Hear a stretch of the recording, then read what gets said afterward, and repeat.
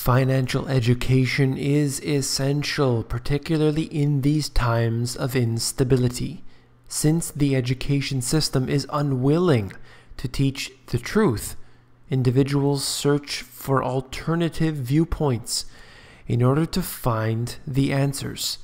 There are countless indicators which can assist in the understanding of the global economy.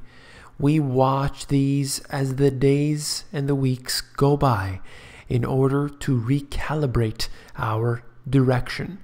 Keep a close eye on the health of the financial system to truly understand how everything will play out.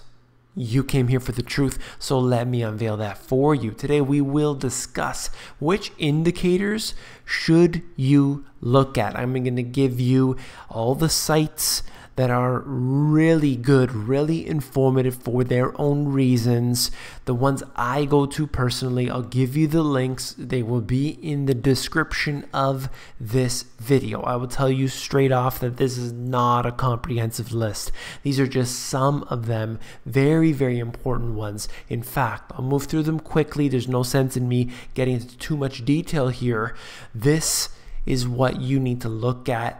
The Fed. We obviously have some serious problems with the Fed and their criminality, but let's look at the Federal Reserve's website. This happens to be the St. Louis Fed, very important website, and let's get into just some of the indicators I like to look at. The effective federal funds rate. These are basically interest rates. This one here determines not just the interest rates that the commercial banks are playing with, but actually has an effect on the whole globe and what they're doing, all the other central banks. So this is a very, very key indicator, effective federal funds rate. Look at this, 1980 hits about 20%, and then today, of course, near 0%. So very important to look at. The civilian labor force participation rate. This is another one that I've always shown you, and essentially what we see here is that it's at decades low at this time. When you look at this, you can see how many people are actually employed. That's what's important. You don't want to look at the unemployment rate, and the reason is because of the calculations they use manipulate the true scenarios.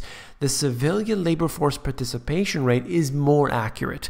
Of course, this shows people who are temporarily employed. It doesn't show you the whole picture, but it gives you a better picture than the unemployment rate provided to us by the BLS.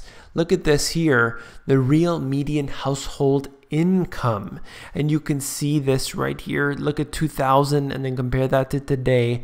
As you can see, people not doing as well as they once were, and this is one good indicator of that. Personal savings rates, people aren't saving any money these days, and that has been declining. No coincidence, since the interest rates have been declining as well. People just don't save money these days. They are using as much debt as they possibly can. All Federal Reserve Bank's total assets. Essentially, we're looking at the balance sheet of the Federal Reserve, and you can see how it's getting closer and closer to 5 trillion, and this does not include all of the backdoor deals that we've seen over the years.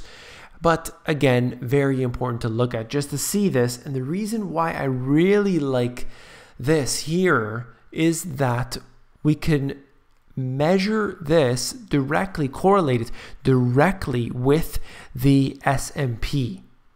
You can see how this really, if you put the S&P beside it or on top of it, you see how very accurate these two charts are. And of course, it fluctuates around, but for the most part, they match each other quite well. If you want some real statistics, you need to check out Shadow Stats. John Williams does an excellent job of recalculating all of the statistics as they should be. So they have different things like the CPI, you're looking at interest rates, inflation rates, unemployment, everything else. He has them all here. He has a whole report if you want to get that. I've read that. Excellent report, very detailed, very dry, depends on what you're into. But of course, if you want the truth, this is an excellent place to go check that out. One of them, as I said, was inflation. This happens to be a chart from my book where I use the shadow stats numbers. And you can see when you compare the two, for inflation, as an example, you get a very different picture. And this happens to be a few years old now, but look at this for yourself on the shadow stats website. The Baltic Dry Index is a very important indicator. In fact, I find this to be equal to the imports and exports of any particular country. This is the way I like to look at it. When you look at the Baltic Dry Index, of course, it's showing you at a high. If you just look at this within the last month, hey, it's doing well. But when you look at this picture over the last 5 years, you start to realize, oh, it hasn't been doing well. And in fact, this number here is near an all-time low. Shipping is not doing well. You could talk to people in the industry as a whole, and the shipping is really suffering at this time in particular. So if you want to know about shipping, if you want to know about imports and exports, definitely look up those, look at the companies who do shipping. But then you have to look at the Baltic Dry Index as well. Vacancies and home ownership, obviously very important to look at this.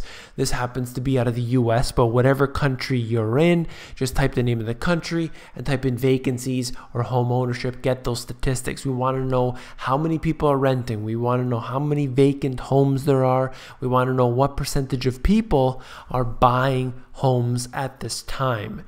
Building permits, obviously another one that's important too, because you can see our new buildings coming up at this time. You need to know how many buildings to look forward to in the future.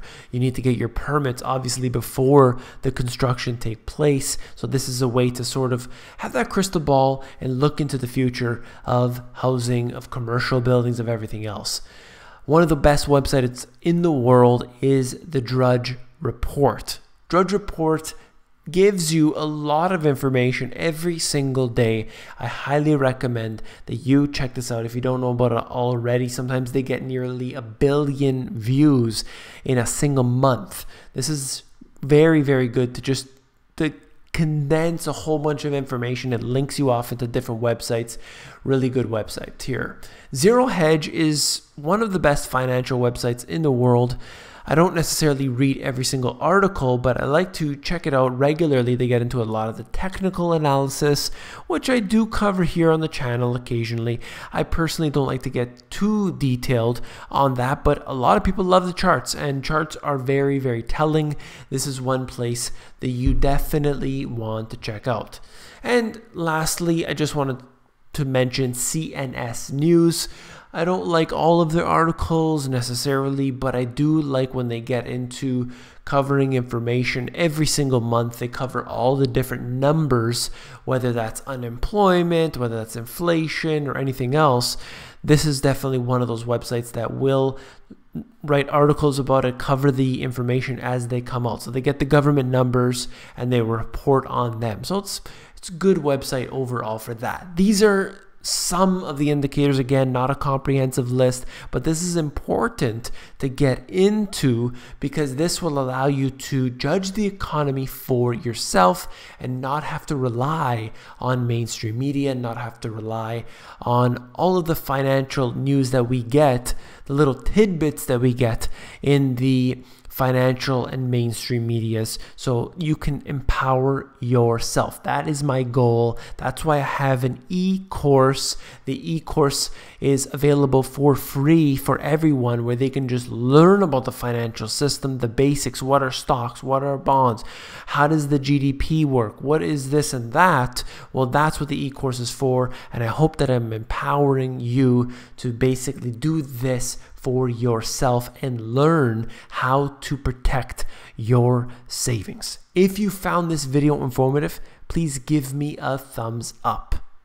You can check out the eCourse at themoneygps.com/free eCourse, and that will get you right there where you can see all the videos. You can also see it on my YouTube channel. So just check out The Money GPS in YouTube and head over, scroll down, and you'll see where it says The Money GPS eCourse, and all of the videos are on there as well.